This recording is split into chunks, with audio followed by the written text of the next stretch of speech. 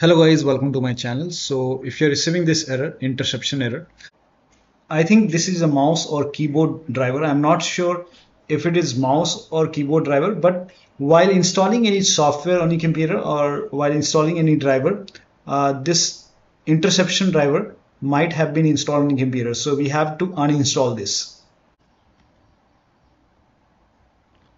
So first of all, you have to install this driver and then you have to uninstall it. So in my case, I have this in C drive. So if I open C drive, I have this install interception file. The command is for C drive. So if you have that file in C drive, you can run this command and then you can paste it over here, hit the enter key.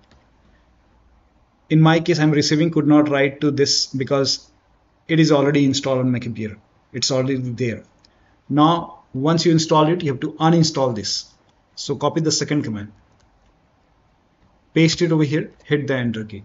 Now here you can see interception uninstalled. You must reboot for this to take effect. Now you have to restart your computer. Restart is a must after this. Restart your computer. So after the system restart, I'm launching the game. And this time I did not receive the error. So that'll be all. Thank you so much for your time and please like this video and subscribe to my channel.